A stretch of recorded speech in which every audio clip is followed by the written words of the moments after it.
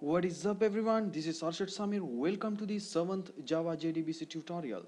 In this tutorial I'm going to show you how to update a row or inside the table, how to update the data inside the table.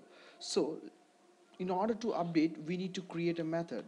So as you can see I didn't change any code as usual. Let's start. Private void update, and as usual we need to create a statement. So st equals, I'm initiating as now. Inside the try catch I need to handle the exception.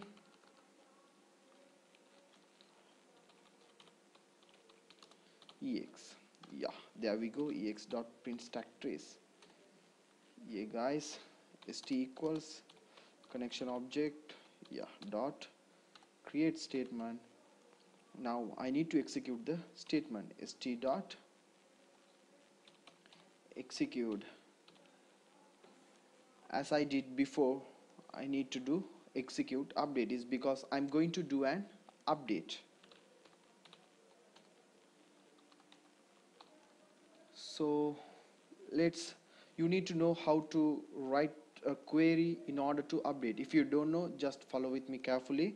In order to update any row in a table, we need to write a query like this only. Just follow with me. Update, we need to give the table name. Our table name is salespeople,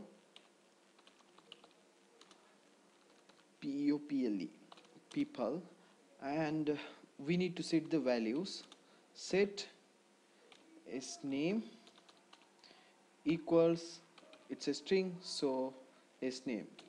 Let us put later what are the values. And next thing is sct equals city, comma, and the commission equals, and we need to specify in which row we need to make an update. So we need to specify a row where id equals, I'm just going to give it as 1, and you can give here or if you want you can pass a value. Let us pass a value int id. So let us put, just delete it out, and plus id. Yeah, and after completing the update just print a statement system.out.println. yeah, there we go. And what to print? Updated successfully.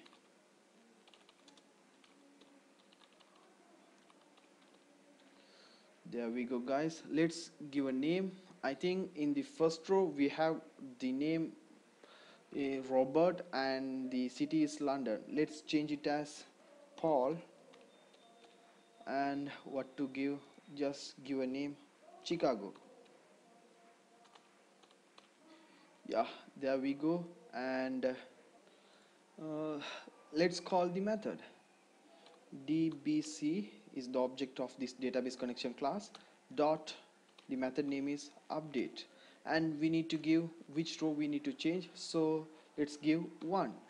So as you can see here, before running the program I would like to show the database table.